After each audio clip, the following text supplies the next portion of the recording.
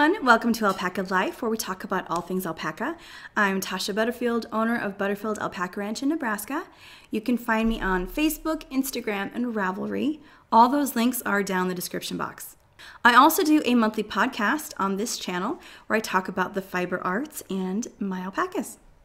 In the last video, we talked about the fiber sorting system and why it is important for you to implement that in your business to produce the best possible products.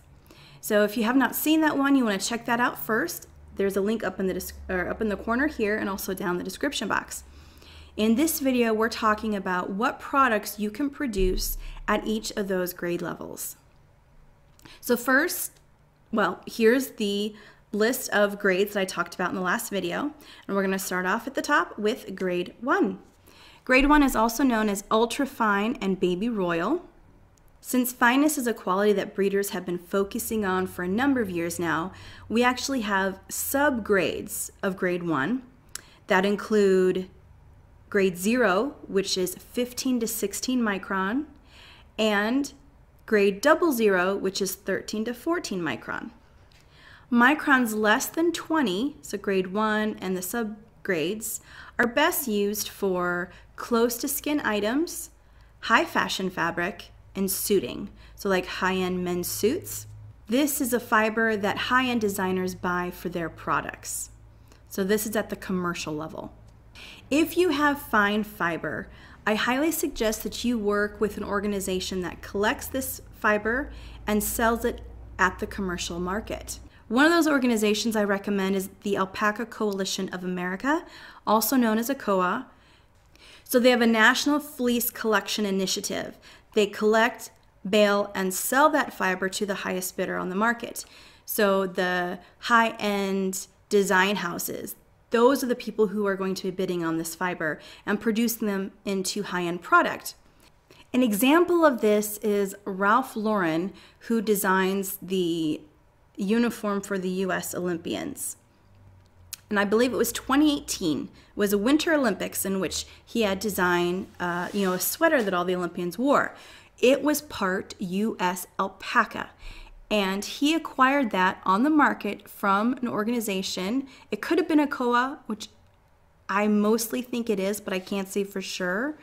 I kind of think it was ACOA, but he acquired U.S. alpaca on the market from an organization that collects U.S. alpaca and sells it to the highest bidder.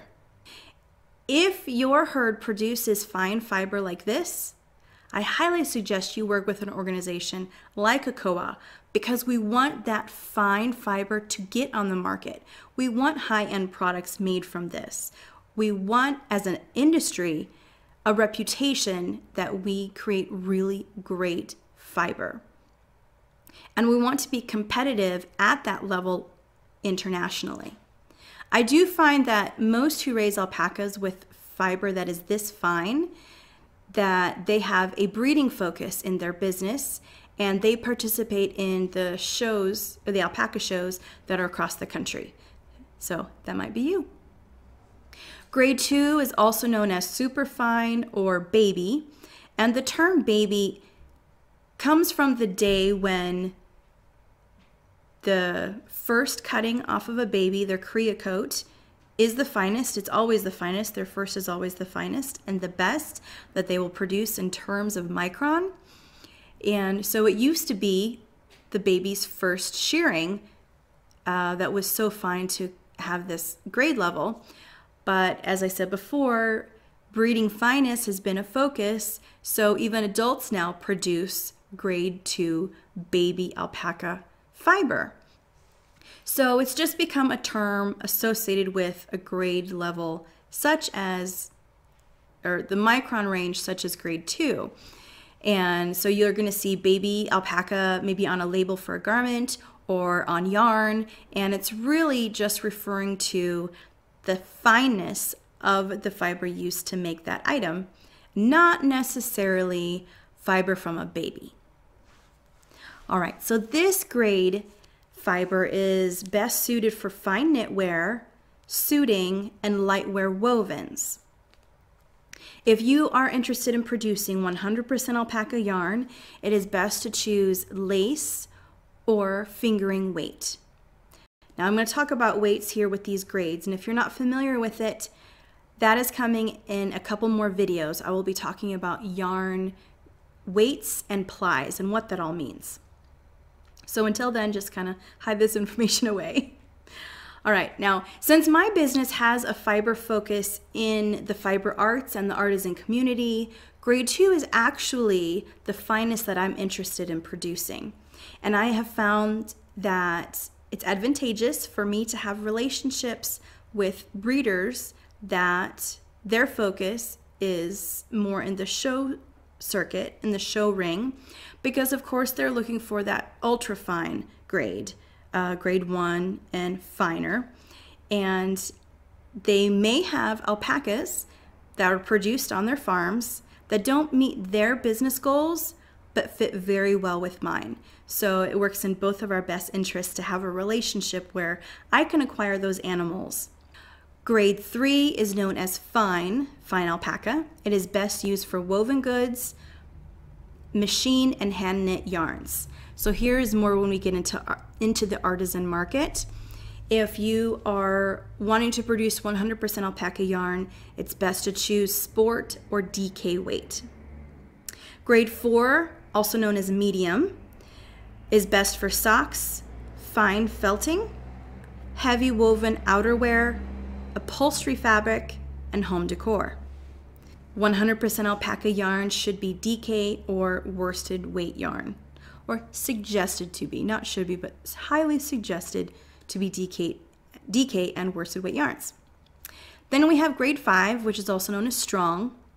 So grade 5 and above, it is best to use for felt insoles, quilt batting, stuffing, interior textiles like rugs, carpets, and heavy use upholstery.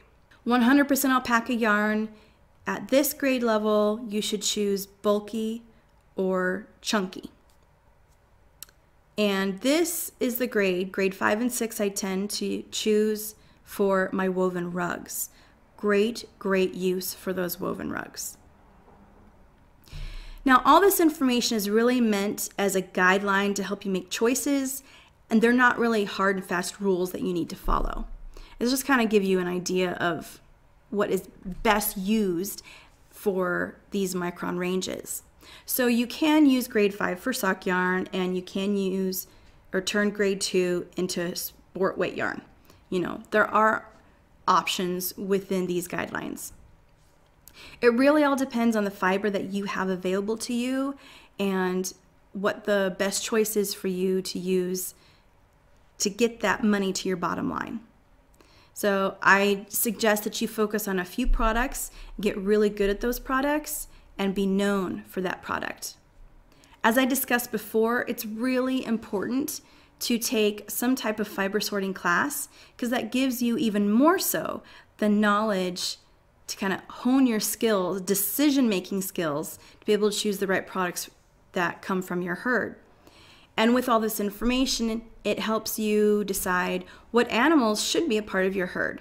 Once you have a business focus, like I know, like in mine, I want grade 2 and 3 animals because that is the target focus for the products I want to produce, but also gives, as they age and as the micron gets higher, in all alpacas it's going to increase, but I still have products I can produce at the higher micron range as well. And so I can use fiber at any stage of an alpaca's life. But my goal is 2 and 3. As they age and that micron goes higher, I still have products I can produce that sell really well. So for you, that plays into what decisions or what alpacas you choose in your business. What is that grade level, the micron range that is best for your business goal? Go for that. Purchase animals within that range, and that also helps you with your breeding decisions if that's a part of your business as well. How do you make decisions of breeding who to get what result? What result would best suit or meet your business goals? Further research on this, I suggest checking out 2 places. One is the U.S. Alpaca Fiber Council. this I got right off of their website, which says the U.S. Alpaca Fiber Council is an industry-centric organization focused on production and processing associated with U.S. grown and U.S. made alpaca fiber. Engaging in all aspects of the supply chain, USAFC values sustainability, efficiency, and profitability for U.S. growers and processors alike. On their website, you're also going to find a brochure called Recommendations, Code of Practice and Basic Guidelines for Fleece Harvest, Skirting and Sorting, Grading and Classing. And this website is also where I got some of the information for this video. A lot of great information on there. Go scour it, learn more than what I've told you here. The other place I recommend is the Alpaca Coalition of America, also known as ACOA, that I mentioned earlier. And off their website, they say that they were formed in 2013 to help meet the needs of the maturing alpaca livestock industry through efforts that support both the profitability development of the markets for alpaca products and the success of other participants in the value chain. The links to these are down in the description box, so you can go right to it and continue with your research. Now, in the next video, I'm going to be talking about the options that you have at your fiber mill. Now that you have graded and sorted your fiber, you have an idea of what products you could produce from the fiber that you have. One option you have is to send stuff to the mill to be made into some of those products. So I'm going to be going more depth into those choices. If you do not have a background in fiber arts, then if you go to their mill website or talk to them about what you want, there's choices there that you have no idea what it is. You don't know if it's going to sell, who to sell it to. Some of the terminology is really confusing.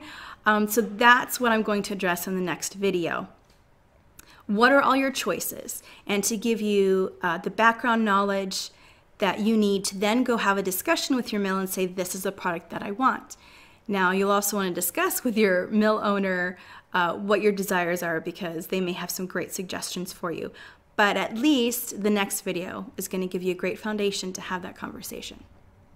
So if you like this video, please give it a thumbs up and share it with those who love alpacas and can make good use of this information. Remember to subscribe to the channel and click that notification bell. If you appreciate the videos that I produce, please consider buying me a coffee over on my Ko-fi page. The link to that is also down in the description box. Have a great day, and I will see you on the next video.